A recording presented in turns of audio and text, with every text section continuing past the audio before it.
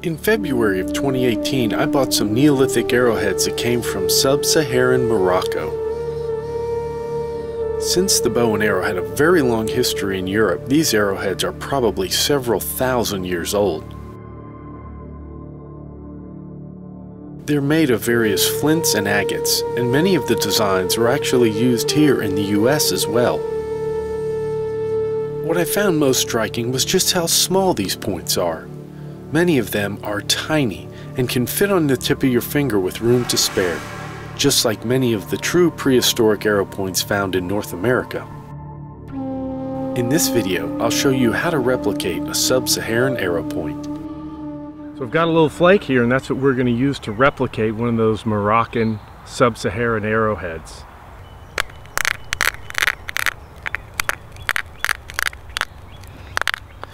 As with all these points, you start by shearing the edge, working into a little bit thicker, stronger, more robust areas of the flake. Straighten up the profile a bit.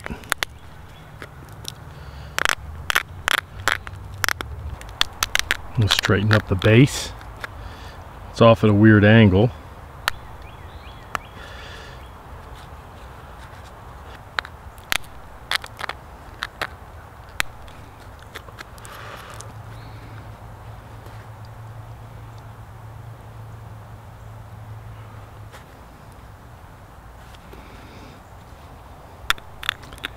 Flake has a slight curvature to it, so I want to try to flake off the offending areas to flatten it out as much as possible. Once the base is straightened, careful flake removals are made along the edges with deer antler to clean up the profile and streamline the shape.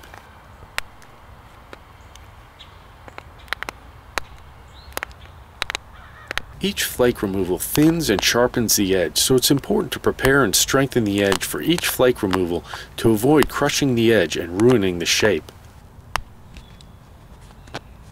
Working small flakes like this one requires precise pressure and good support.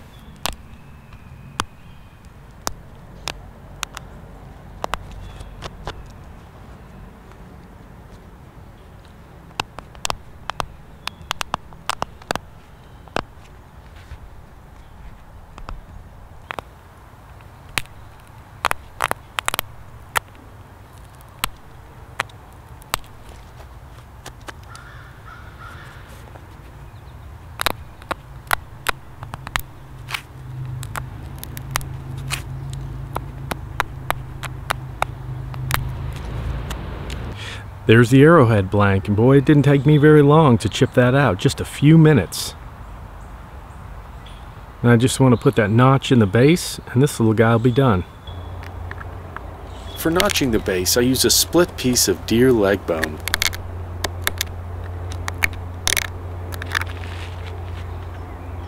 The tool should only contact the very bottom of the basal edge when you build up pressure to remove the flake. To keep from breaking off the little ears, always widen the notch with your tool so it doesn't contact either edge.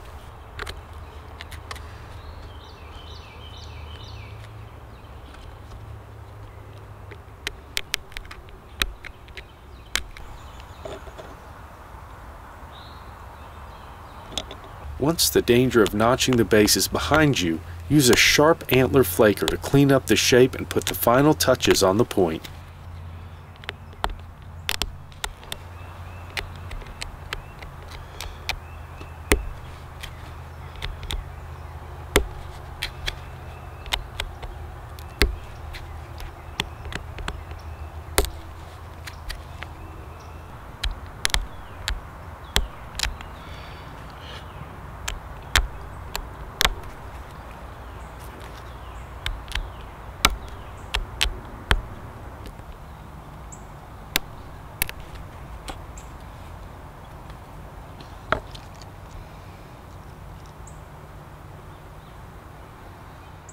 There's the finished point.